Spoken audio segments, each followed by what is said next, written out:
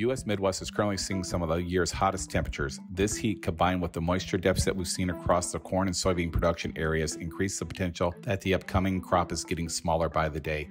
As of late July, approximately 55% of the U.S. corn production and 50% of the U.S. bean production were in drought conditions.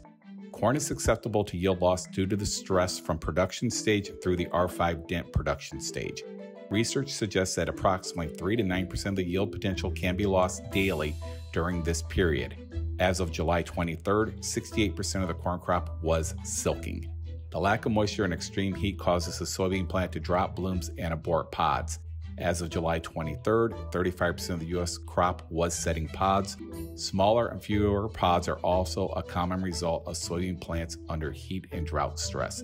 Improved weather conditions will help stabilize the crop, but the time is running out.